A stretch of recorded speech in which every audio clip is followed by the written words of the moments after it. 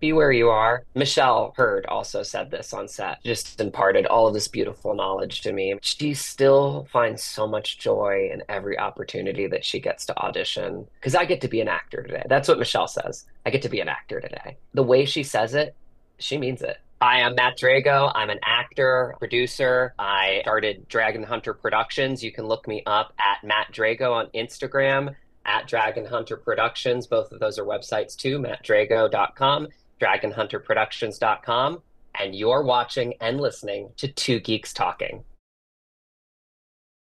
Good morning, afternoon, evening, everyone. Two Geeks Talking is an entertainment industry interview show where we interview the creative people from the comic, film, TV, movie, and video game industries. And of course, I'm your host, Kurt Sasso. We are joined today by a multi-talented actor-producer in an amazing new upcoming film in 2025 called Somewhere in Montana.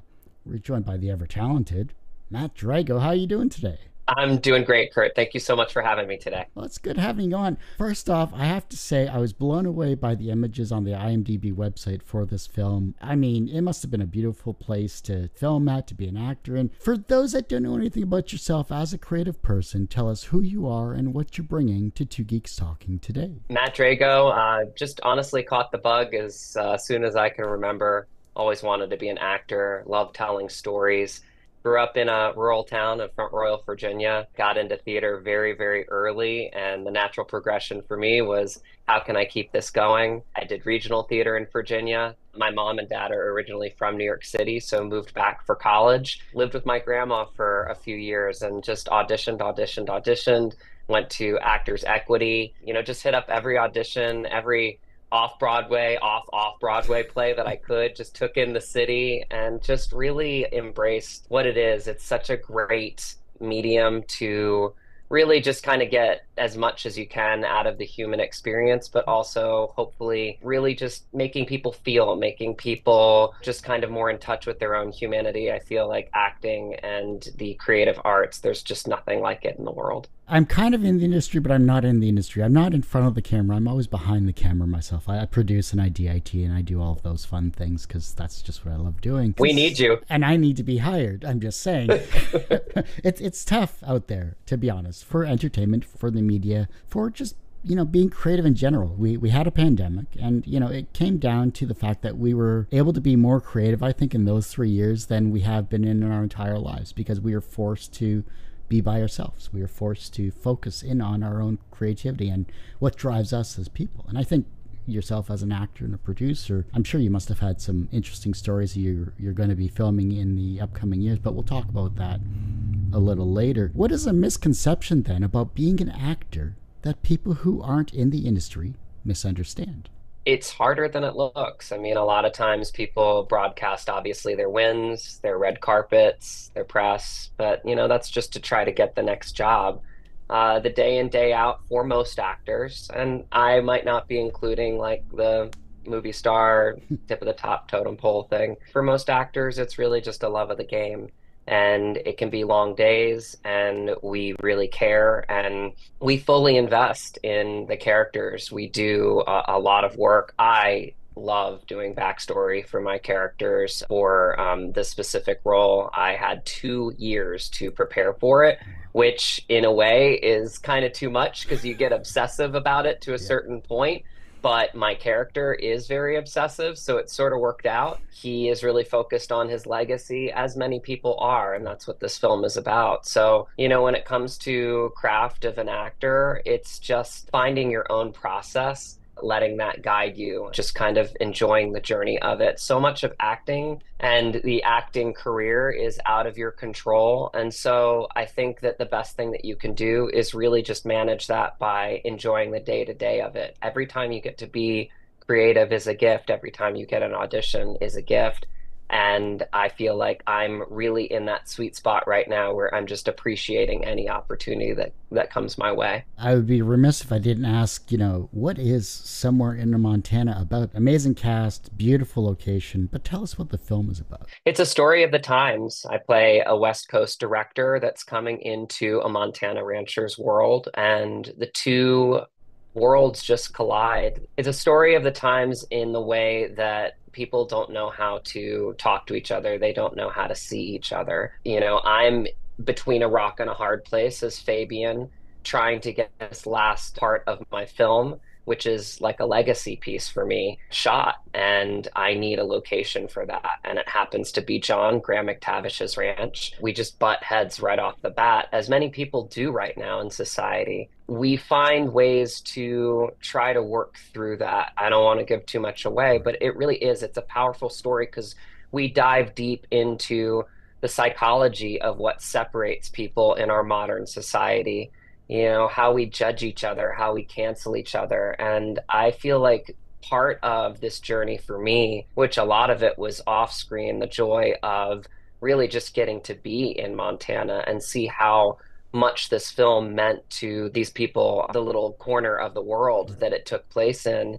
Really, it resonated with this town because they really like became part of the production. It was a really magical experience where you're going to, a little cafe or you're meeting people in town and they're like, "Oh, you're making this film." And thank you so much for telling, a story about our little corner of the world. And I really do. I think that right now we need to invest in people being heard because I think that's where a lot of the dissonance in our society is coming from. And so when I say that it's a story of the times, I do. I believe that it's a story that can bring people together. It's an indie film, so being on podcasts such as yours today and spreading that word of mouth is really important because we obviously don't have the big marketing budget that some of these films do, but we're relying on that word of mouth because the film in and of itself as an actor, it's what I've always dreamed of being a part of. It really is. It's a powerful story. The best part of it was the cast and crew. We all came together and we just knew from day one this was a story that was bigger than ourselves. We're just so grateful to tell it. So, somewhere in Montana, a story of the times, trying to find mutual respect, and that's the greatest form of love in the world, I think. That's what I found interesting, like looking at the cast and crew, because you can't have a film without the crew or the cast for that matter, or else it's just a one person play. What are we enjoying? How are we consuming our media, and how do we get the word out there? Because I think, like you said, and you mentioned about canceling, and you mentioned about the grassroots and the social media and the word of mouth. People don't take that into full consideration because it's difficult enough to make a project like this. It's even harder to get the attention of the masses, for that matter, too.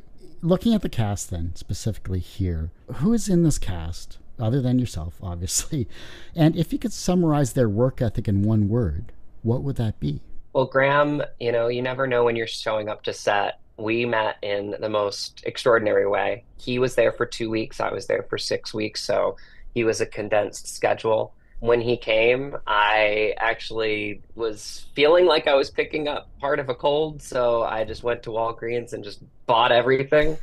Graham had just been picked up at the airport and he wanted to make one stop before he went to his hotel, his Airbnb. The producer walks by, sees me, and she's like, "Oh my God, I just picked up Graham." That's where I met him, was at the Walgreens. We just kind of found each other, right place, right time in Polson, Montana. Graham is a pro. I couldn't be more grateful for him. I think he really gave me the time and the space for us to tell this story collectively together because there's a scene in the movie that is 10 pages long and it's just the two of us, which is very rare in modern cinema, but we go there. We have all of the difficult conversations that you would think people need to have that don't.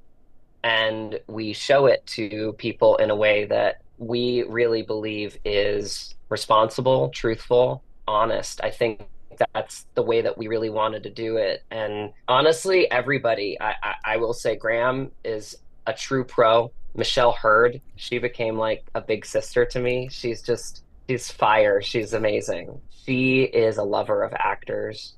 She has everybody's back. The cast, everyone. I mean, we were so close. We would go on hikes together. We would go to dinners together. I had a real feeling when we showed up to set that this was going to become a family. And it really was. I don't just say that. I know a lot of people say, "Oh, we were so close. This is that." No, we really, really were. Everyone. We would just crack jokes. Kate Orsini, she is a blast. Everybody, like every single person that was in the cast, really came together because we really, really did know that this was a story bigger than all of us. And I mean that the crew too. They had just such great energy on set. They sacrificed so much to, they needed to build something because again, it's an indie. There's not enough time, right? And you're shuffling things together. But everybody was just so on board. And the best part of this is that I have all these relationships past this film that I can take into, my life. And hopefully these are people that I can work with again as I move forward to, producing my first feature film. So when you think about a booking or getting the role as an actor, a lot of people see that as forward facing, the big break or this and that. I think a lot of that comes with just really the experience because the experience in and of itself is so magical, it's so earth-shattering, and it all comes down to people. It really does. It comes down to just the experience. And you mentioned it when we started the podcast today. I mean, Montana is heaven on earth. I mean, to shoot a film there, to wake up every morning, to be looking at those mountains and that beautiful Flathead Lake in Polson, Montana, like it just grounds you, it centers you. There's like no better place to be an artist than in Montana. And so I hope that this is the first of many films that I get to shoot up there because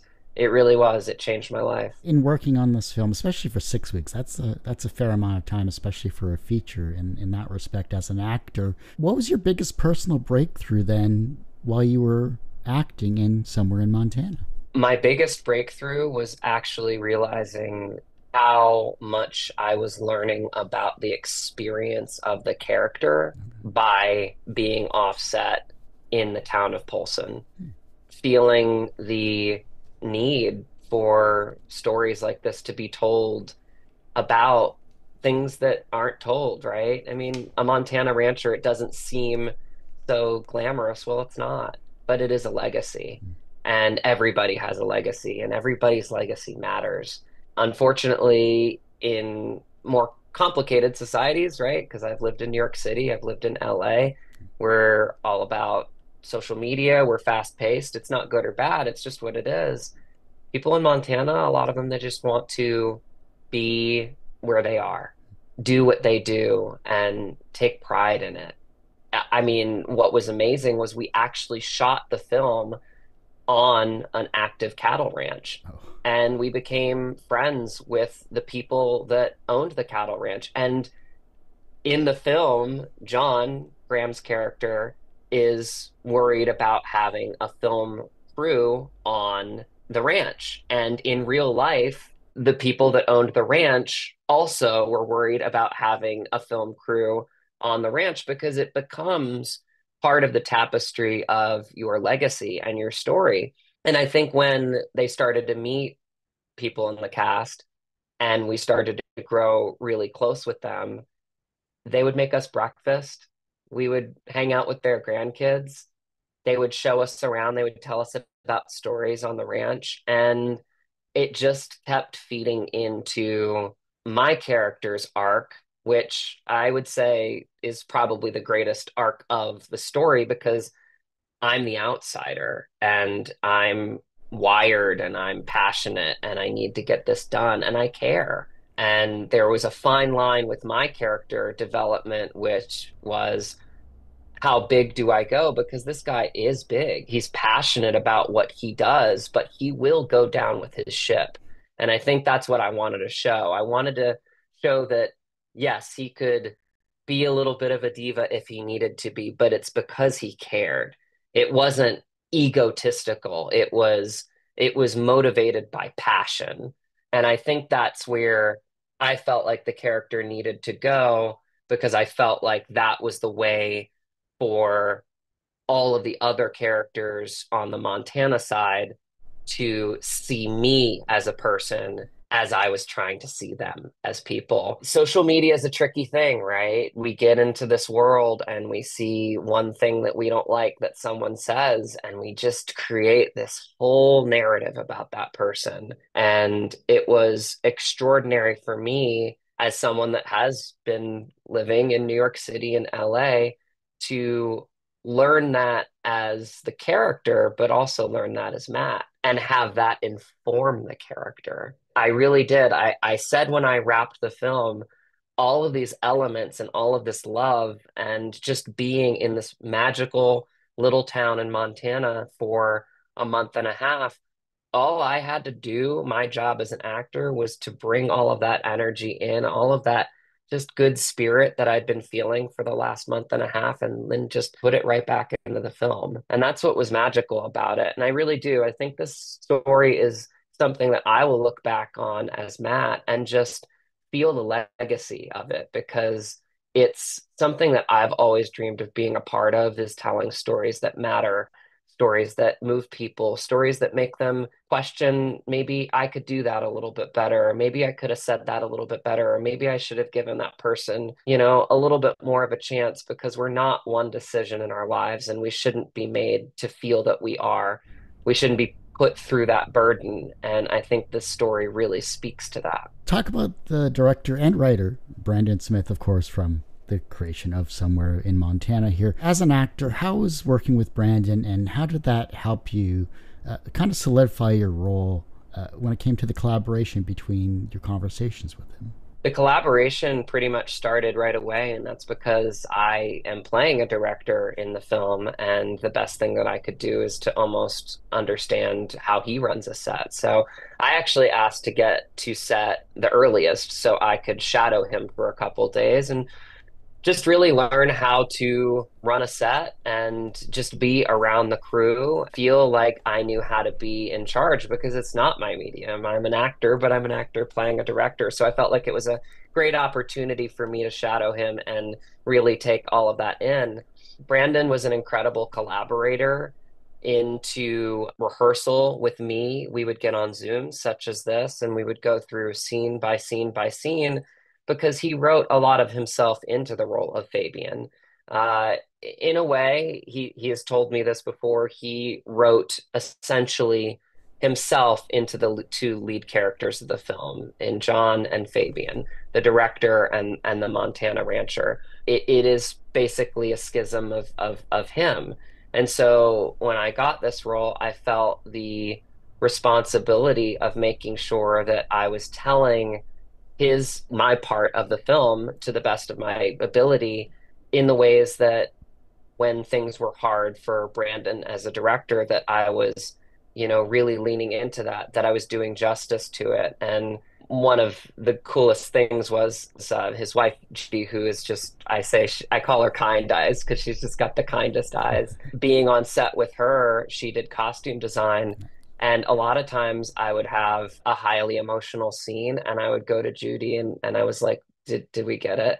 Did we get it? And she would just be like, and tears would be streaming down our faces. And it was just very gratifying to just kind of have that type of collaboration, to almost have the space really for us to have a whole year where we would go through the scenes. And I was very lucky with Brandon that he really let me be the actor. He didn't give me line reads. He just showed me through his own experiences how he felt the story needed to be told, and what better person than the person that was telling it, right? We really enjoyed that process. I go back to that actually all the time, just thinking about things that I miss about, the production and pre-production of Somewhere in Montana. And I do. I remember like the simplicity of just going through the script, because I actually read it again recently, even after I finished shooting, which I know is crazy, but you kind of go back to it because you miss it, right? When you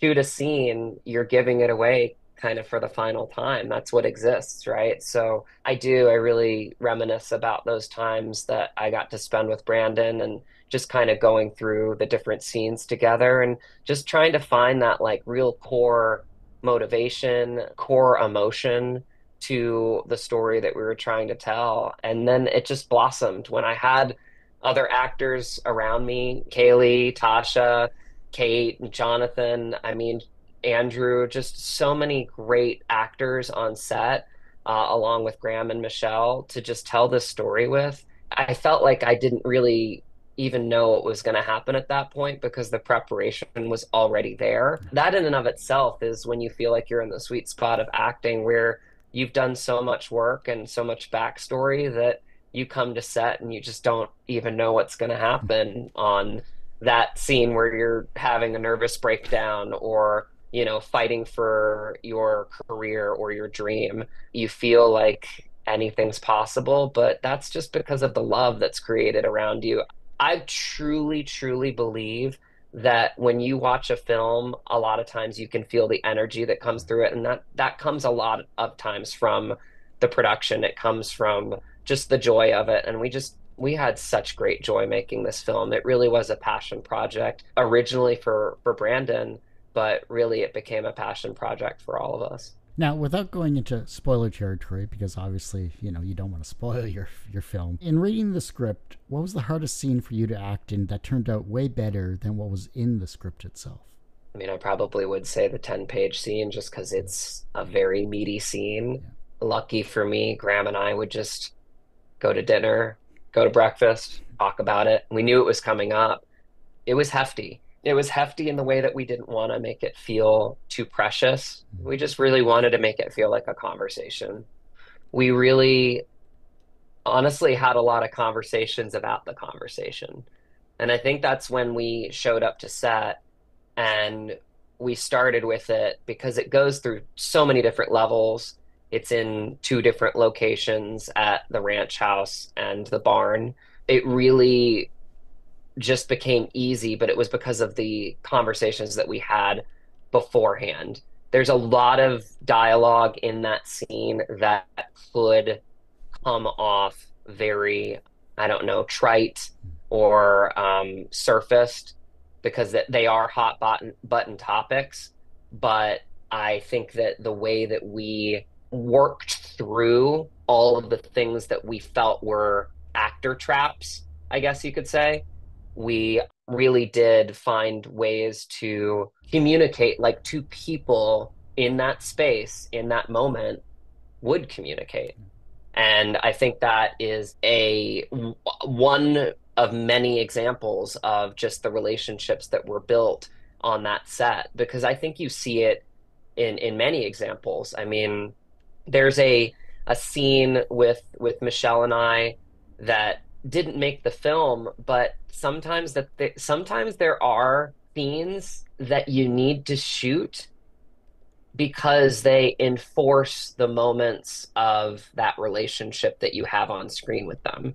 You only get so much time to invest in different relationships of your character with other characters, but a lot of these relationships blossomed in real life, and I think that they really showcased the relationships that existed in the film. One, I will say, is my great friend Andrew Roa, and we go golfing together. And it's funny that he kind of became a Bob to me in real life. And Bob is sort of one of those, middle guys, the guy that brings people together and understands where the pain point is. And we've all had those people in our life.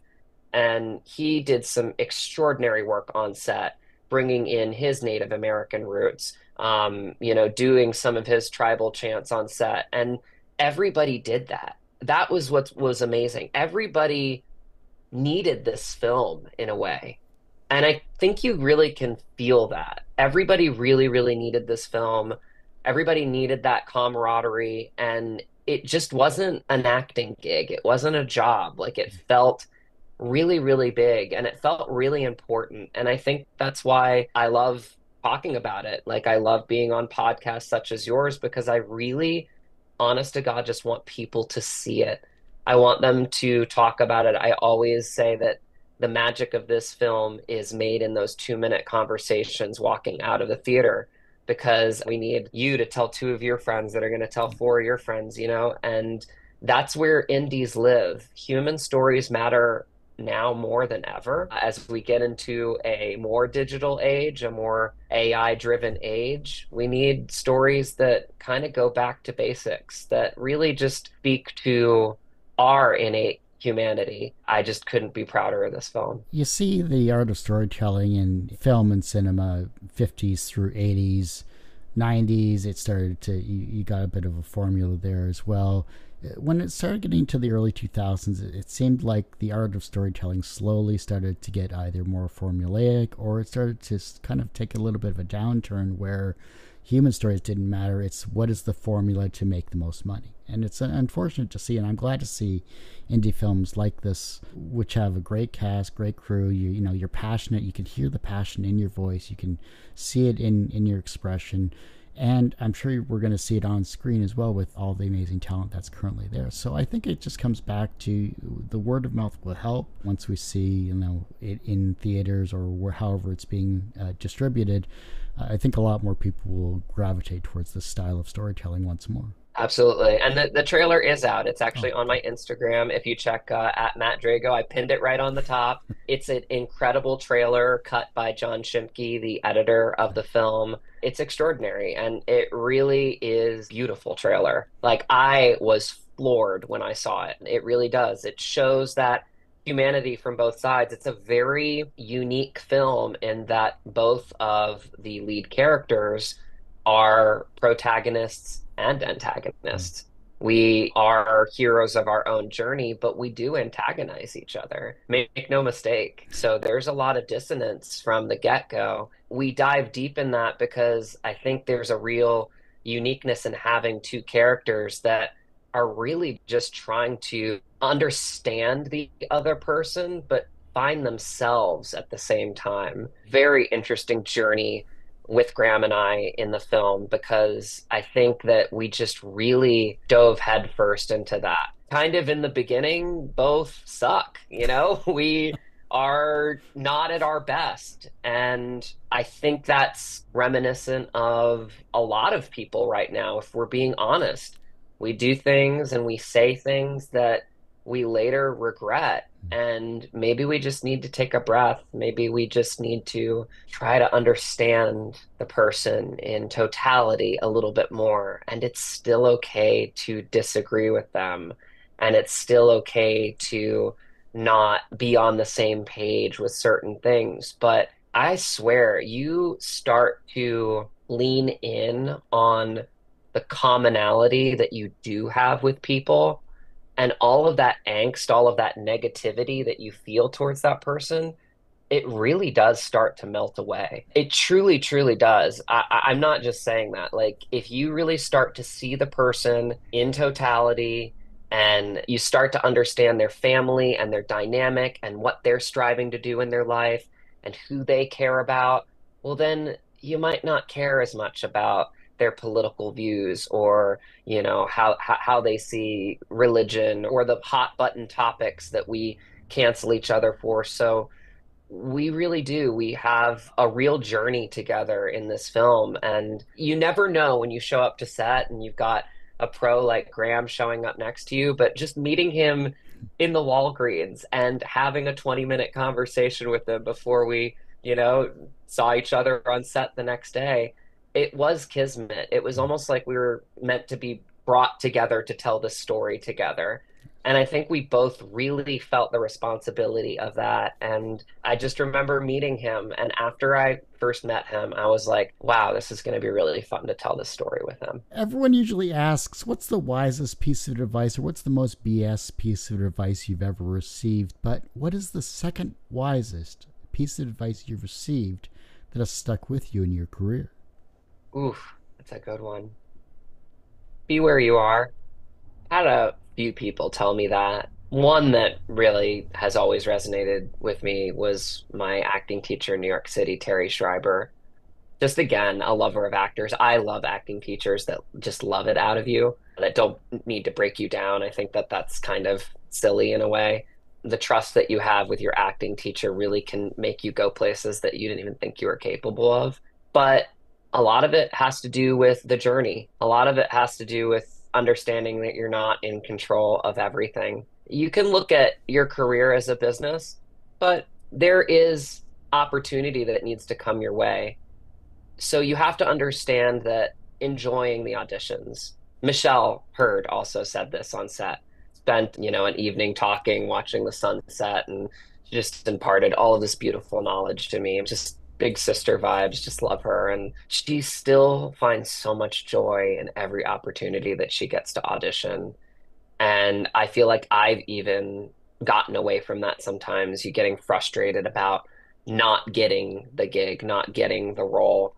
And I think if you can just enjoy the journey of it, listen, this is an audition, and I'm going to do everything that I can do within my power, and I'm going to bring myself fully to this project and to this role. But at the end of the day, I'm not the casting director, I'm not the producer, I'm not the EP. Like, I'm not making the final decision on this casting. So the best that I can do is free myself from that and just enjoy the process of getting to be an actor because I get to be an actor today. That's what Michelle says. I get to be an actor today. And the way she says it, she means it. And you find yourself circled around those people. And this is why I say so many people on set somewhere in Montana, like you can see the joy that they have in doing what they love and the meaning that it has for them personally in their own journeys, that you have to take everything as a win. And I think that's probably the biggest thing that I've learned in my acting career because I got away from it, especially when I first moved to LA, being non-union, at least in film and TV, then becoming union, and not really getting as many auditions and feeling like I couldn't get in the door. The audition is the win. The audition is the opportunity to connect with a casting director. If you go in and, you have a great conversation with the casting director, I have had wonderful conversations with casting directors before in the room, pre-COVID, I guess, because that's not as much anymore, where we've actually forgotten to even do the scene because I had already kind of demonstrated my ability to be likable, to be somebody that you'd want on set, which also matters, right? Yeah. Some of these projects, you're going to be on set for a month and a half. You want to be on set with people that you like, right? I think that a lot of people really need to understand that this is not an easy gig for most. For most, a lot of actors do need a side gig to keep the dream alive. There's two types of people in the world, the ones that are seeking contentment and the ones that are obsessed with the dream. And I've always felt like for me, I've been obsessed with this dream, but you have to enjoy that dream. You can't let it burden you. You have to really embrace the joy of it. I actually just met a family member for lunch with her mom and dad, and she's just getting into acting in Florida, and she's Wow. booked a couple great gigs. And that's exactly what me and my wife told her is, enjoy every part of it, like enjoy it. There are times now when I think about me and my wife like doing audition tapes at 2 a.m. and like for whatever weird short film that but we just had so much fun doing it. It was just so fun. Like we would joke about our outtakes and we would like, just silly stuff that's on tape somewhere on my computer or whatever that I look back on and I'm like, I can just see how much joy there is. And for me, this film was such a gift, regardless of the outcome, which obviously I want to be great because I believe in the film. But it was such a win for me because it reinstilled the joy of storytelling for me, Matt, and it instilled the need to collaborate because there were so many great collaborators in our cast and crew that for me the next step is with my wife to now dive into making our first feature film with Dragon Hunter Productions and bringing a story like Brandon did to his little corner of the world in Polson, Montana, to my original corner of the world in Front Royal, Virginia. I was going to ask, what type of stories you're looking to do now currently. So what's the stage you're currently at with that? And do you have a basic title or a code word title for it? Well, I lucked out. I have a very incredibly talented wife, Laura Hunter Drago. If you want to look her up on Instagram, she actually won the best podcast script last year at Austin Film Festival. Nice. So we have a couple podcasts available on Dragon Hunter Productions, The Crime at Camp Ashwood, and Children of the Stigmata, St. Mary's Children of the Stigmata. So we did a couple podcasts. We got to hire actors, which was really awesome. Now the next step is getting into the feature film, right? The big fish. And she's already won an award for a script that is a Christmas movie set in our hometown. And it's our hometown originally actually on the map used to be called Helltown. And so we felt like Christmas in Helltown was a little bit too much, so we did Christmas in Helton. We renamed it Helton. But it's a really beautiful story. Like I said, it's already won Northern Virginia Film Festival's Best Script. Wow. It was a finalist at Richmond this year, and it's just it's kind of a story almost in a way like Somewhere in Montana, where it's kind of someone coming back to what Mm-hmm. they knew, or someone coming from the outside in. It's an actress that is from Front Royal, Virginia, that moves to LA and comes back, almost like us, right? And you grow up and you make fun of these little small towns that you're from, and you're like, oh, the second that I'm out of here, I'm out of here. But man, there's parts of it now that, like, when I go back to Virginia, I I'll turn on like the shitty radio and I'll hear a song and I'll just start crying, making those same drives that I mean, you just nostalgia Mm. starts to hit deep at a Yeah. certain point in your life.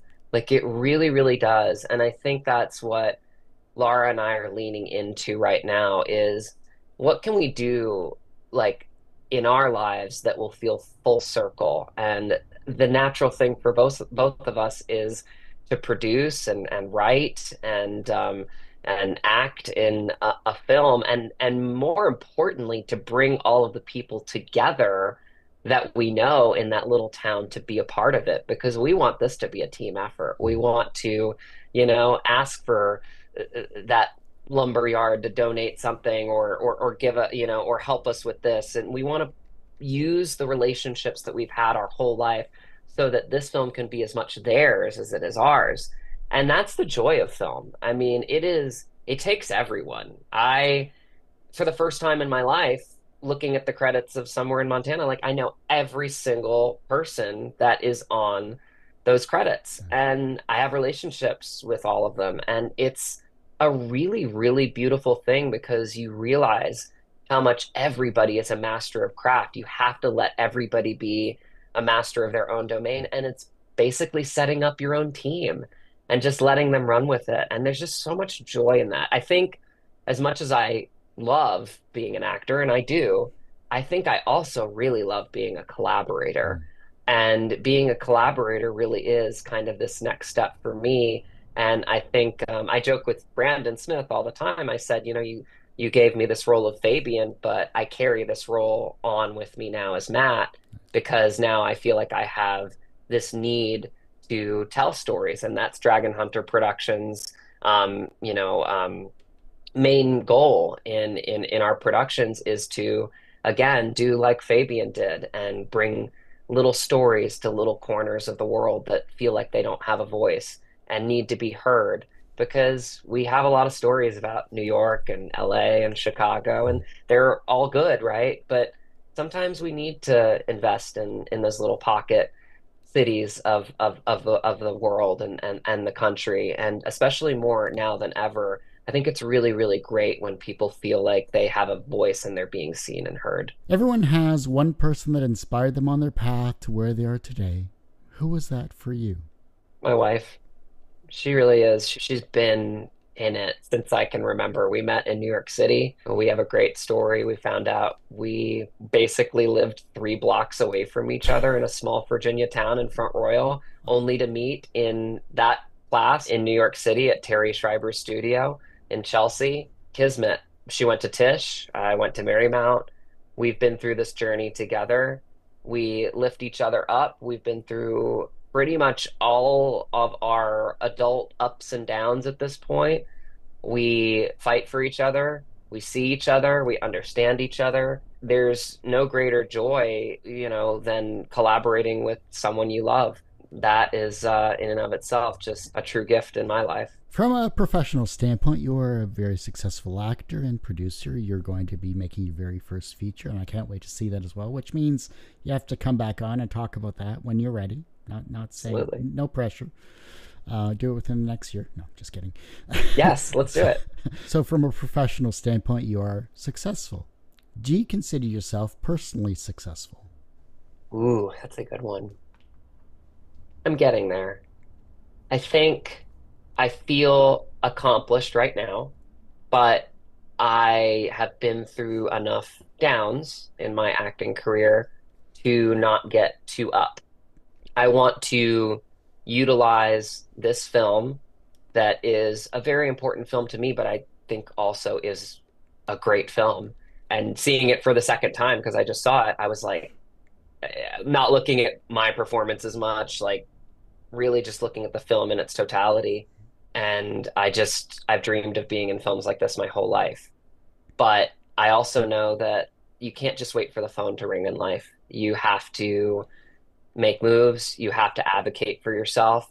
And so I think that for me, collaborating and making sure that I'm keeping the momentum going is essential for me to make sure that I keep feeling like I'm moving down the path that I need to. The reverse of success is failure. How do you deal with your failures? I work out. I work out. I'm a lifelong martial artist. I'm a fourth degree black belt in Okinawan Shorin-ryu. My father is my sensei. I grew up like a ninja turtle. I have three other brothers. I could go on and on. So I've always kind of been a physical guy, whether it's doing kata, shadow boxing, working out. I try to exert the energy that way I can get back into myself because the reality is you can't dwell on anything too long in life or you won't be able to move forward. So a lot of times a good workout just kind of recenters me, saying some mantras, just trying to move on to the next because you can't control everything in life, but what you can control is yourself. And so I do my best, and I have good days and bad days, as anybody does, to really try to just do a quick workout, figure out what my next step is to make my dreams keep going and stay alive. Which Ninja Turtle are you then?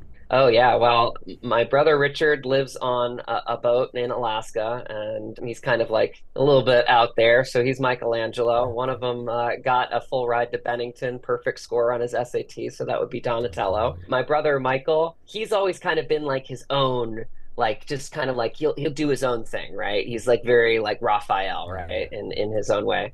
So that leaves me as Leonardo. Nice. Well played.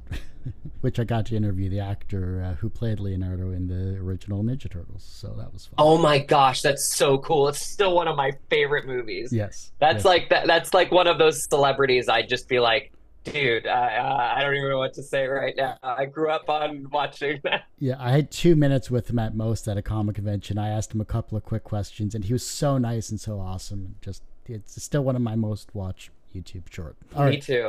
Me too. The younger generation is looking at your work and they're becoming inspired to be creative in their own way. How can they inspire the generation that follows them? By just creating, keeping the creative mechanism going, whatever that means to you. I can't give you that, but just wake up every day. If this is what you want your life to be and it's important to you, figure out ways to be creative. Sometimes that does mean trying to figure out how to get that agent, meeting or postcard a bunch of casting directors that you're in a film. Like try to figure out ways to be creative every day and make that not a want, make it a need. If your life was a movie, what would its title be? And what would its soundtrack be? Oh man, I've gotten that question before. I still Oh, don't know shit. how to answer it. That's a tough one. Oh man, what would the title be and what would the soundtrack be? I feel like I know the soundtrack because I'm just such a big fan of like Rocky. Nice, But nice. it's some of my favorite workout music. Obviously, the guy in Rocky 4 has a great last name. Yes, he does. What is it again? It's Draco. Um, Not to be confused with that Harry Potter, whatever. right, right, He's the exactly. original.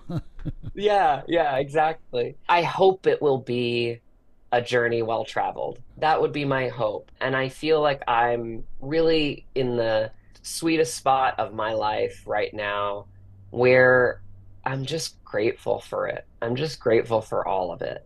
It hasn't come easy to me. A lot of things that are worth it in life don't. And that's not being down on myself. I have been down on myself, but I'm just grateful for it. I'm grateful for the people that are around me right now. I'm grateful for my reps that work hard for me. I'm grateful for the actors that I've gotten to meet on set and somewhere in Montana in different projects. I'm grateful for my wife and how much she's just like busting her ass to write project after project. And I'm just grateful for everybody that raises me up in my life, whether it's in acting or just my day to day. It's important to surround yourself with people that just constantly lift you up and never bring you down. When it's all said and done, I think I am very much a Fabian Verdugo. I think I've realized more and more why this part was meant for me is because I'm driven by legacy and I really do. I want to leave a few good stories behind. That's like always been my dream. If I have to think back to even when I was a kid, like I was always creating, always imagining, if I can leave a couple good stories behind that matter, that maybe, surpass the test of time, that's a journey well lived in my book. Well, Matt, I do hate to say it, but that ends this particular episode of Two Geeks Talking. I want to thank you so much for coming on the show. Thank you so much, Kurt. This was a blast. Before I let you go, where can we find you? How can we support you? Of course, where is Matt on the World Wide Web? And where can we find Somewhere in Montana? Yes, so definitely start on my Instagram. I'm terrible at Facebook. I'm not that great at TikTok, but I am on Instagram at Matt Drago, Mattdrago. All of my links are there. I've got my link tree there to my IMDb, my websites, both for Dragon Hunter Productions and my actor website. So you can find everything. Just go to Matt Drago and give me a follow, and you'll see everything there. Well, like I said, that ends this particular episode of Two Geeks Talking. You can, of course, find this interview and 1,200 plus others on our website, tgtmedia.com or twogeekstalking.com. That's TWO, not the number 2. Don't go to that website. It's really not someplace you want to go, trust me. Go to our YouTube channel. That's always updated because our website's going through a revamp. youtube.com/TGTmedia, the podcast. You can find this interview and many others at twogeekstalking.podbean.com or just search Two Geeks Talking wherever you get your podcasts. And as I say every week, everyone has a story to tell. It's up to me to help bring that out. Thanks for listening and watching on Two Geeks Talking.